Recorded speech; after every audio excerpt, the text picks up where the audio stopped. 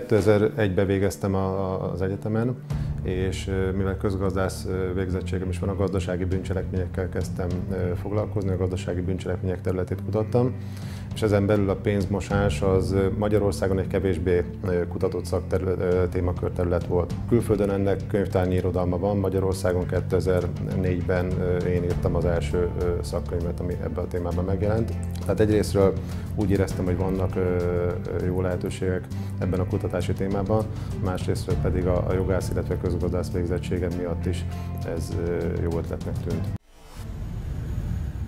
A pénzmosás témaköre szorosan kapcsolódik a terrorizmus finanszírozásához, és nagyon meglepő volt, hogy a terrorizmus finanszírozása kapcsán, amikor szembesültem azokkal a számokkal, hogy mekkora összegből sikerült nagy terrortámadásokat kivitelezni, $500 millió amerikai dollár, vagyis kb. 100 millió forint volt a szeptember 11-i terrortámadásoknak a költsége 2001-ben, ami azért volt meglepő, mert ezt akár egy gazdagabb magyar vállalkozó is finanszírozhatta volna.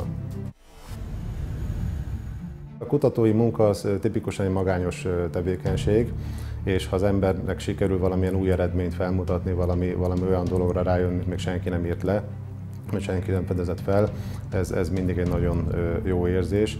Illetve hát a tudományos pályán az előmenetel során az ember különböző fokozatokat teljesít, PhD fokozatot szerez, habilitál, később akadémiai doktori fokozatot is szerezhet, és ez mindig nagyon jó motiváció erőt jelent, és mindig nagyon jó érzés egy újabb lépcsőfokon túl lenni.